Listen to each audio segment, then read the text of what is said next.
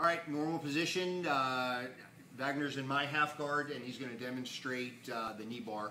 And we'll talk about some of the injuries that are going to happen at this point. Okay, cool. I'm in a pretty vulnerable position at this point, and you can see I'm at full extension. Any more extension, we're going to start doing some serious damage to the capsular ligaments within the knee. If it's straight like this, we're going to start damaging cruciate ligaments.